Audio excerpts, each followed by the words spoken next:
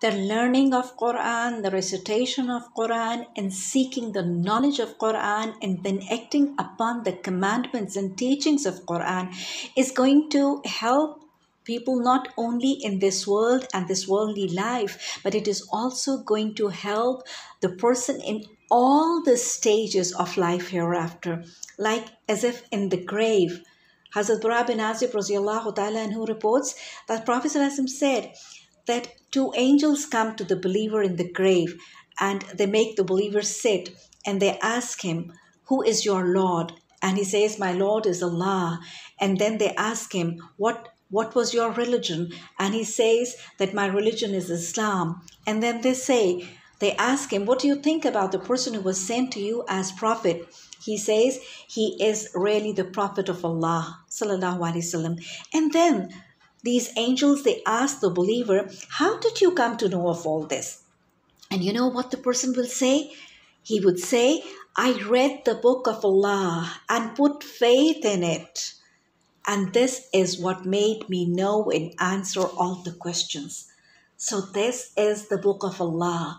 Knowing, learning, seeking knowledge about the book of Allah is going to help the person answer all the questions in the grave.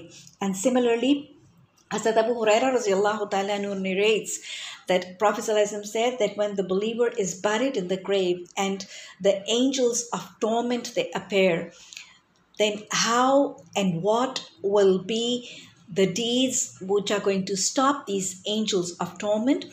Prophet ﷺ said that when they approach from the right side, it is the salah. The salah of the person will stand up and they will stop the angels from that side. And then the angels would come from the foot end.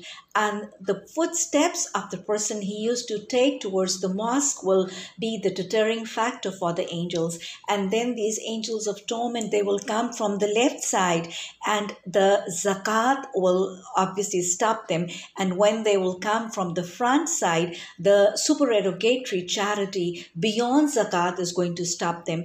And when the angels will come from the head end, the recitation of the Quran, the knowledge of Quran, and the contact and connection with Quran will stop these angels.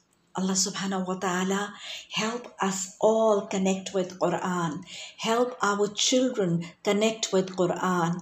And Allah subhanahu wa ta'ala let none in our family and our progenies be deprived of the connection for Quran.